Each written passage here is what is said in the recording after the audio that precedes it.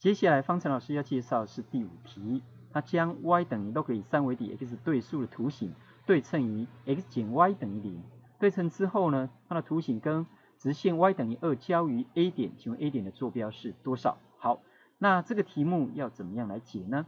好，首先我们发现说它是要先跟这个 x 等于 y 就是 y 等于 x， 好 ，x 减 y 等于0就是 y 等于 x 的图形。好，那它对称，我们知道说这个 y 等于 log 以3为底 x 的图形呢，它是跟对称 x 等于 y 应该是跟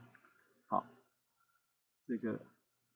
y 等于 log 以3为底 x 的图形对称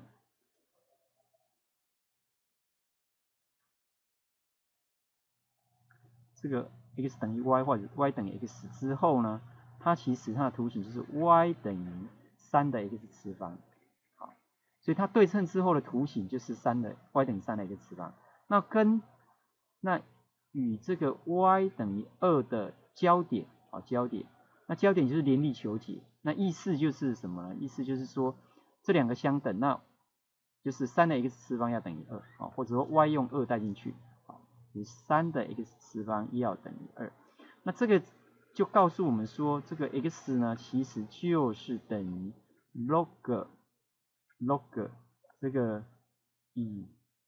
3为底，然后2的对数，这表示3的 x 次方等于2，啊，3的 x 次方等于2，所以就是表示成这样。所以 x 是这个，那 y 其实刚才讲的 y 就是2，好，那所以这个 A 点的坐标呢，就是 x 的坐标是 log 以3为底2的对数 ，y 的坐标就是2，好，那这是我们的答案。这样有问题吗？